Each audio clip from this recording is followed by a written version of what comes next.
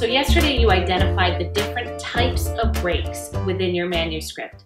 Some of those might have been chapter breaks, section breaks, even just page breaks. You might have also figured out where you had some subsection breaks. You might have found areas where you needed a transitional word, phrase, or sentence.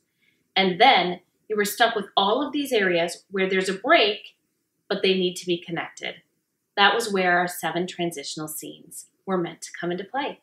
So I'm going to talk to you a little bit about these today, and I'm not going to be writing a whole lot on the board because the easiest way for me to show you these is to actually break them down into their different examples. So as you're watching this video here today, you're going to see some examples dropped in throughout, and you're going to learn how to apply these different transitions to your own story scripts.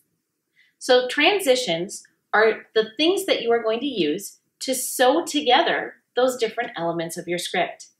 From the very beginning, you were working on your storyboard or your roadmap, and you rearranged it, and then we worked on bulking each of those pieces and stylizing each of those pieces over the last few weeks.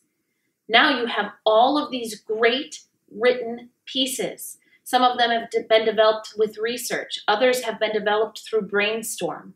You've applied different sensory writing methods to them and brainstorm methods and all of these great things. And now you have these many well-written but disconnected pieces.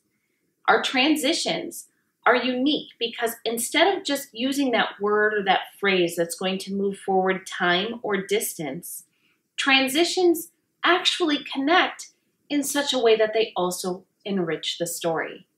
So you want to use transitions as much as you can. We have 7 different types of transitions, and you want to mix them up within your writing. The first of those transitions is backstory. Backstory is when you are going to make a logical connection between why a character wants to move from one moment to another. You're going to give a history that is going to outline a natural motive. We're going to use in this, we are going to use a very simple 2-part scene. Sam got an A on her paper, and we're also going to use Bill's house was unlocked, so she let herself in as she had done for the last 10 years. So we have this, Sam got an A on her paper, she went to tell Bill, and we have Sam arriving at Bill's house and unlocking it and letting herself in.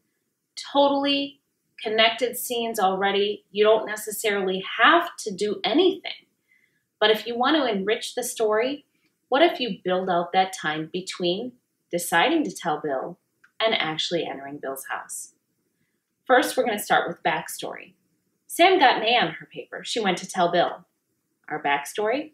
How could she want to tell anybody else when she and Bill had been best friends since they were only 6 years old and they met on the playground equipment at school? Bill's house was unlocked, so she let herself in as she had done for the last 10 years. Here we've added a backstory. We know they've known each other since they were 6 years old. We know that they're kind of old pals. They didn't necessarily have a romantic interest going on here. That's a little bit of a backstory for them. The next thing that you have is character thoughts, and you're going to find that these next 2 are very similar. Character thoughts are very tangible things that are going on in your character's minds. It's going to fill in the time between the 2 story elements by disappearing into the active thoughts of the character's mind. Sam got an A on her paper. She went to tell Bill. Sam's thoughts. Would Bill be happy for her? Would he be jealous because the same paper had proven so difficult for him? Sam wasn't certain, but she had to find out. Bill's house was unlocked, so she let herself in as she had done for the last 10 years. These are active thoughts. They're very tangible. They're very logical. They're things that actually happened and are actually being thought about. The difference between character thoughts and our next transition, character imagination, is that character imagination is not tangible. It's not always logical. Sometimes it's going to be something a little bit different than that thought piece. So it's similar, but you're going to, instead of the factual thoughts, you're going to have the hopes, the dreams, the fears. All of those things are going to be what's going on in your character's mind. Sam got an A on her paper. She went to tell her friend Bill. She could picture it now. Her best friend would pick her up, so proud of her accomplishment, in a giant bear hug. The two would be spinning around and around in gleeful celebration. In anticipation of the expected congratulations to come, Sam let herself into Bill's unlocked house as she had done for the last 10 years. We've connected this through hopes and dreams here. It could just as easily be connected through something very negative. The next one is one of my favorites. I use it very often. This is called preparation montage. Now, some of you have seen those Disney after-school movies that all of our kids grew up with, or some of us may have grown up with them. And the montage was perfected by these types of movies, and by movies in the 80s, mind you. This is when there's one song, and they buy a house that's totally destroyed, it should be condemned, and through the course of a song, you see them having fun with paint, and with scrub brushes, and with hammers and nails, and by the end of the song, they have created this beautiful, perfect setting for whatever goal it is that they need to accomplish. That is the birth of the montage. Now, how can we make such a tool work for our own writing? And that is what preparation montage is all about. Preparation montage, rather than going into the character's mind, the real actions of the character are noted. You kind of are going to go through a checklist of things that need to occur between those two settings that you've created. So scene 1, Sam got an A on her paper. She wanted nothing more than to tell Bill. Let's build in our preparation montage. Sam folded the paper in half, tucked it into an envelope. She sealed it carefully inside by moistening the glue. The taste didn't even bother, as it usually does. After retouching her lipstick, she kissed the bottom of the triangular envelope seal and wrote S-W-A-K, sealed with a kiss, under the red smudged heart shape of her lips. A small spritz of her favorite perfume, and Bill's too, would make the package perfect for her delivery. She couldn't wait to place the achievement into his hands. Bill's house was unlocked, so she let herself in as she had done for the last 10 years. Now, if you ask me, Sam is taking this A on her paper a little too seriously, but we put that together so that you could kind of see how a preparation montage works. Preparation montage has a brother just like character thought has the brother of character imagination. The brother of preparation montage is description. It's relying more on the setting and the objects around the character, but it is still going to walk through a step-by-step transition between scene A and scene B. So, Sam got an A on her paper. She went to tell Bill. This is where we're going to move into our description. As Sam walked out of the school, she could already feel the shift in the wind. Fall breezes were turning to winter chills. She kept her head down to avoid the sting of cold against her cheek, and she walked the familiar road to Bill's. As her steps fell against the ground, she watched it change beneath her beaten sneakers from the perfectly squared sidewalk to the cracked asphalt blacktop to, at last, the leaf-cluttered forest path that would lead up to Bill's front door. Bill's house was unlocked, so she let herself in, as she had done for the last 10 years. Description. Now, relational dialogue is another way that you can connect your scenes. This is our 6th of 7 ways to connect our scenes. The big clue here is that this is a relational dialogue. The point of our transitions is to enrich the story through the connections. By this, I mean that you are not going to just add in more clutter. This is not a chance to go down a rabbit hole.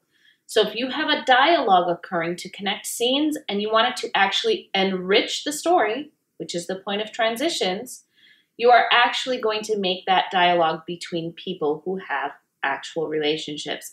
It can't be your character passing the mailman and sharing a hello, unless that mailman somehow plays into the story. So a relational dialogue is going to connect the two scenes between a conversation that takes place between related or characters who have a type of relationship. Sam got an A on her paper. She couldn't wait to tell Bill. Mom, asked Sam, can I run over to Bill's this afternoon? What for? Questioned Sam's mom suspiciously. I have something I have to show him, Sam begs impatiently. She knows her mother could never understand. With a sigh, I will come looking for you if you don't return in half an hour, she obliged her daughter. Sam was already out the door before her controlling mother could add any other stipulation. The disapproving voice of her mother was still echoing in Sam's ears when she arrived. Bill's house was unlocked, so she let herself in, as she had done for the last 10 years. Now there's a brother to relational dialogue, just like there's a brother to character imagination and character thoughts, and there's a brother relationship between preparation montage and description. The brother to relational dialogue is argument. Now, unlike all of the other transitions, which actually smooth the flow between scenes, argument does exactly the opposite. It can end up in the air, it can build the tension, it can really leave your reader desiring a resolution to whatever that conflict is. Now, the conflict can be physical. You want to draw out and write out a great, exciting fight scene. Totally cool. That actually will work as a transition for an argument.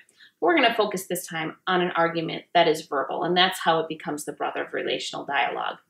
Sam got an A on her paper. She knew she would have to tell Bill right away. Sam looked up at her teacher, who had teased her all year, called her stupid even. She glared, feeling proud. "Are you looking for congratulations?" sniped Mrs. Nashie. "You really are Mrs. Nasty, aren't you?" Sam tearfully shouted back. "Why was it so hard to earn that woman's praise? Listen, Sam, I have no intention of calling this a job well done when your classmates were able to get their grades without having to retake a test a second time." Her words cut deep. Sam wanted to say something more, but Mrs. Nasty was right. Sam would never be able to pass the class.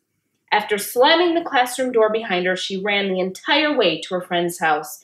Bill's house was unlocked, so she let herself in, as she had done for the last 10 years. And that is argument. Now, here's the thing about each of these transitions. They all build something within the story. And when you look at your actual handouts that go with this lesson, you're going to see which ones you should best use if you want to build backstory, if you want to build relationships and camaraderie, which ones you want to use if you want to have tension, if you want to have anticipation.